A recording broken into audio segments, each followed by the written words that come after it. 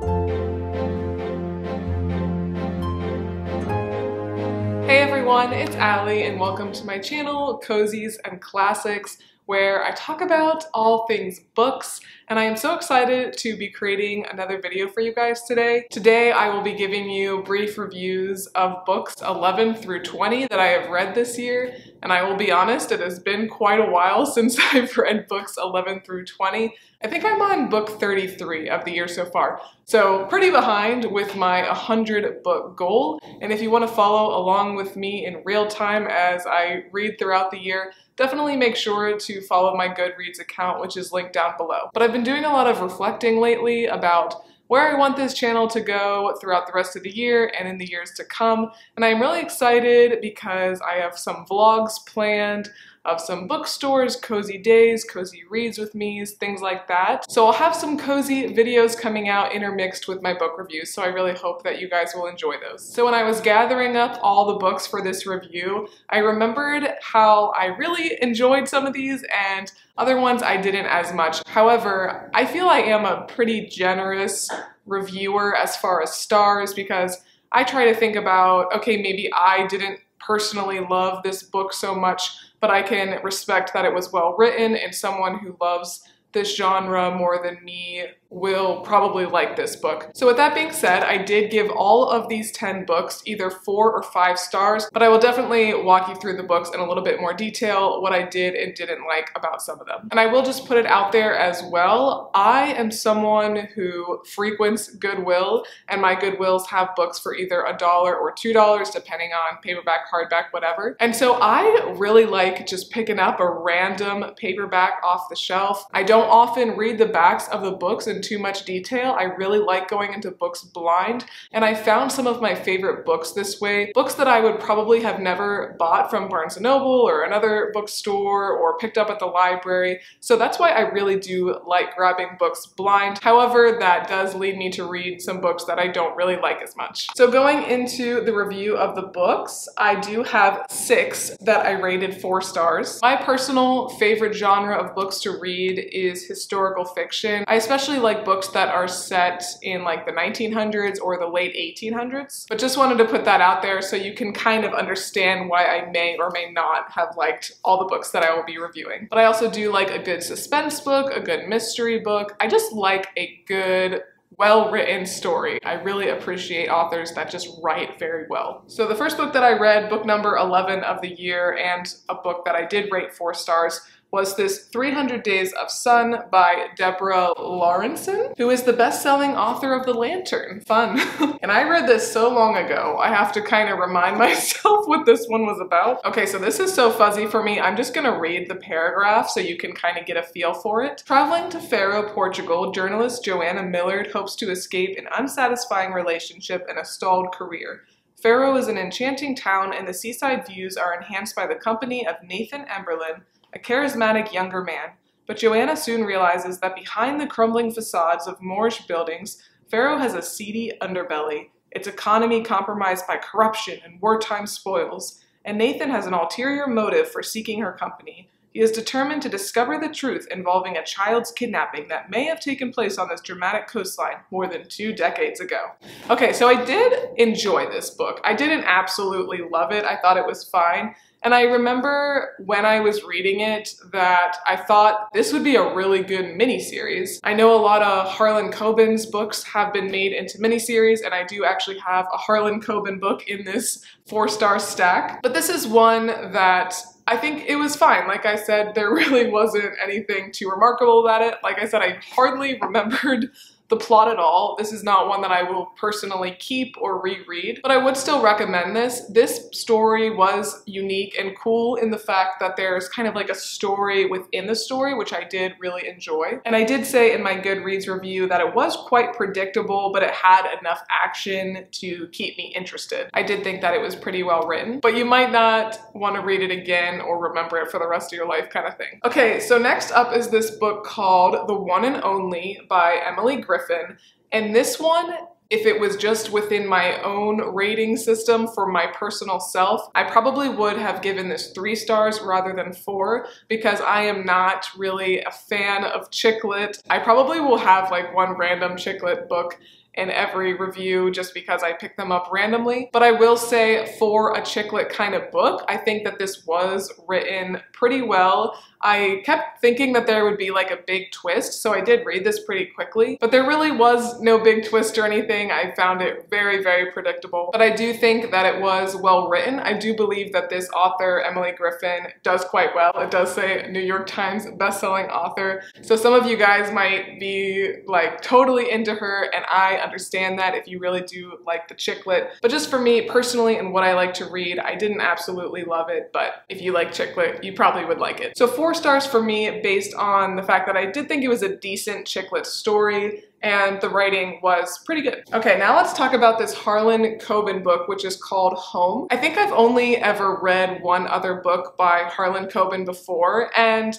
I don't quite get the hype. Kind of going along with that 300 Days of Summer, I think that his stories are great for like miniseries, movies, TV shows. I think that they are really wonderful for that, but I don't necessarily think he's like the best writer ever, but I know I am probably a minority in that opinion. I know obviously a lot of people really, really love Harlan Coben books. And this one was fine, but I was really surprised at like how predictable this plot was as well. And guys, like, I'm not that smart, okay? So this was one I was expecting it to just be better than it was. And I will fully admit this book is like the last book in a very long series of books about this character, Myron Bolitar. And they are all books that can be read individually, but they have the same characters throughout. So I think that this book, since it is like one of the last ones, or maybe the very last one in this Myron Bolitar universe,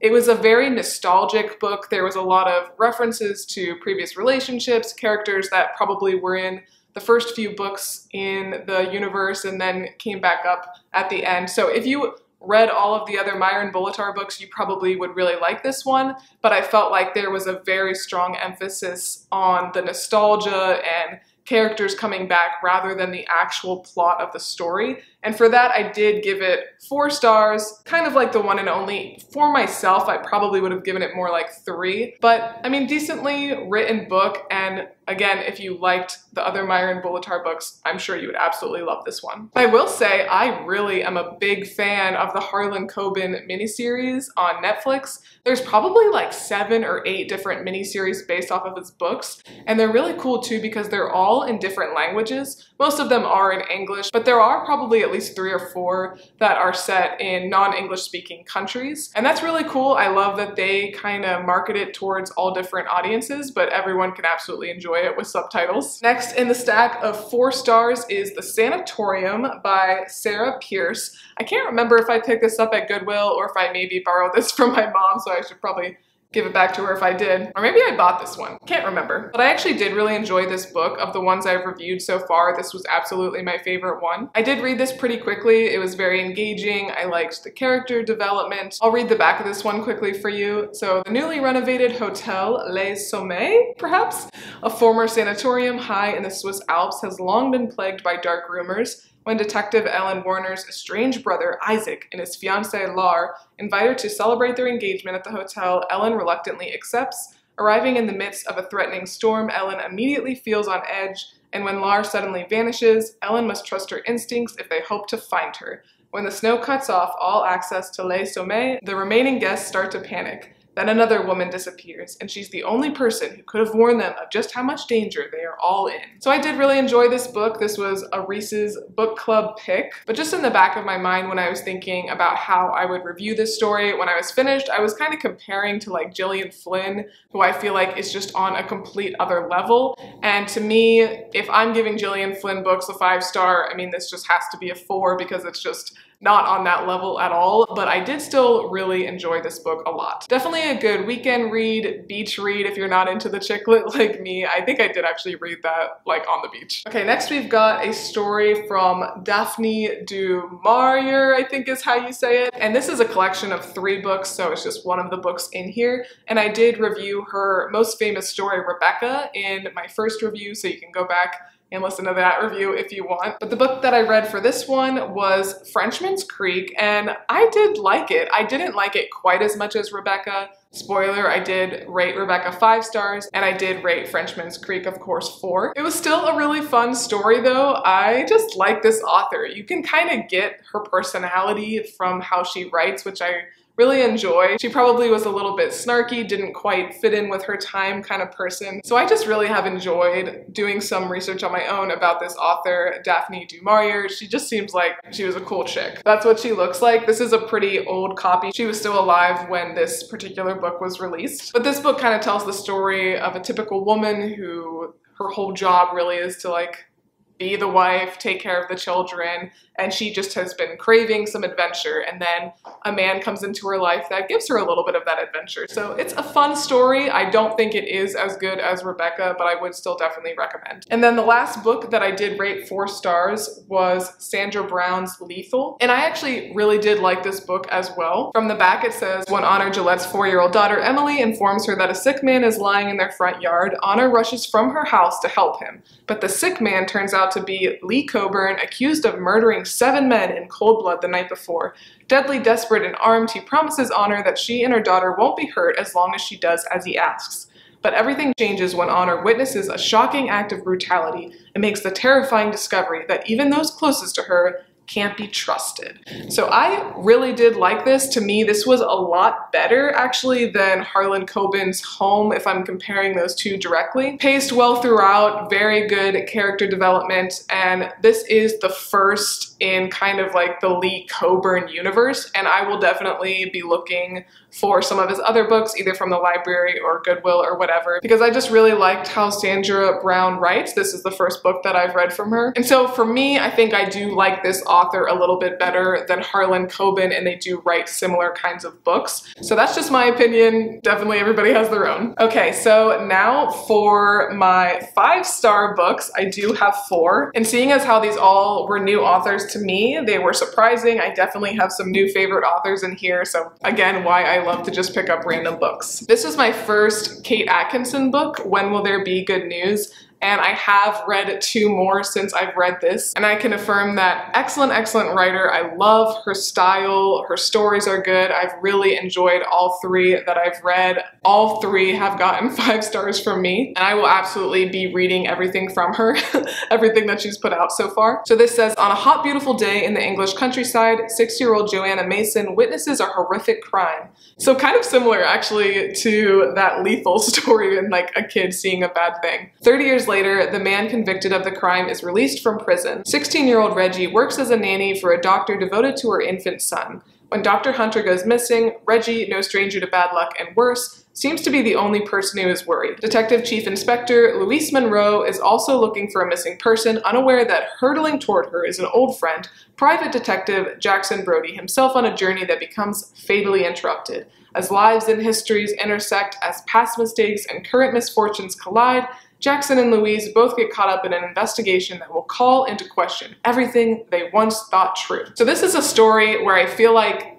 if it was written by a different person, it would not have been nearly as good, nearly as engaging to me. It was just written so well. She has such an excellent writing style. I just really love this author. She's definitely bumped probably into my top 5 favorite authors. It's a hard list, but I really, really enjoy her style, and I really enjoyed this book. I also gave 5 stars to Diane Chamberlain's Necessary Lies, another just excellently written book. This was super interesting as well. This is some historical fiction. It's set in 1960 in North Carolina, and kind of the general topic that this novel is covering is how in this time, I didn't even really know that this was a thing, that people would be sterilized if they were seen as unfit to be parents, and that could have been from a low IQ, and there were issues with standardized tests at the time and really measuring intelligence, and how that really affected these small rural communities. Really excellent character development in this one. Would highly recommend, and I love learning something when I read novels. Of course, everything is going to be a little bit biased, but I really didn't know that much about this topic at all before I read the story, and it was just really well written, so I would definitely recommend. Okay, this one was the shock of the bunch. So again, like pretty much all of these, just a random Goodwill find. This book is called The Blue Bottle Club by Penelope J. Stokes. And I think this was just probably a 5 stars for me. I'm sure many other people would read this and give it more of a 4, I would say. I'm trying to remember back to the average Goodreads, and I think that's what most people did, rate it a 3 or 4. But this just like really hit everything for me. One, it was really well written, excellent characters, and it kind of had like a sisterhood of the traveling pants story. So it starts out Depression, 1929. These 4 girls are friends. They kind of get together and talk about their goals for the future and what they want to happen. And then the whole rest of the story is covering each of them separately and how their lives ended up going. And it's just super, super interesting. There is another new character who is trying to find out information about the 4 of them. And I just really, really love this story. Very heartwarming. I am a religious person, and there's a lot of talk of God throughout, which I really did appreciate without it being shoved down the reader's throat. So this is almost like chick lit in a way mixed with historical fiction, and I really just loved that combo. I really like this author's writing style as well. I'll definitely be looking up more from her. I'm not sure how many other books she's written. This was actually written in 1999, but I really liked it, would recommend. And then last but not least, I have this book, The Gown, and this is by Jennifer Robson, and she also wrote Good Night from London. Haven't read that yet. So when I first picked this up, I actually thought that it was going to be like about the royal family, like centered on the royal family, but it was actually focused on a fictional woman who was supposed to be a seamstress for Queen Elizabeth's wedding gown. I think it was a really interesting story, a unique way to kind of talk about the time, talk about the royal family and everything without actually being about the royal family. And my favorite historical fiction novels are ones where like part of the story is set in the past and then another part is set current day, and then there's like some connection, and that is what happens with this story as well. So the main focus is the seamstress, and then her granddaughter is in 2016 kind of trying to find out some information about her family. So I really did enjoy this one, and I think you will as well if you like historical fiction and stories about families and finding information about your family and all that kind of stuff. So I'm actually really having a hard time deciding what was my ultimate favorite of this bunch. I don't know if I can pick. I really, really did enjoy all of these 5-star reviewed books. Definitely the surprise was The Blue Bottle Club. Didn't think that I was gonna love it as much as I did. I think overall the best written one was When Will There Be Good News by Kate Atkinson. Like I said, she's definitely one of my new favorite authors, and I will be eating up everything from her. So if I had to choose, I probably would have to give it to this one, but I really, really loved all these books. All right, everyone, I hope you enjoyed this video, and definitely look forward to more reviews because I've got another 10 ready to go, ready to review for you. And like I said at the beginning of the video, I will be making more cozy vlogs and content like that. So you're not just gonna be seeing me sitting in the chair the whole time. But if you did like the video, please make sure to give me a big thumbs up and subscribe. Really will help my channel grow a lot. I really appreciate everyone who has watched so far. And let me know if you've read any of these books and if you have any recommendations for me for the future. Thanks again for watching, and I will see you next time. Bye.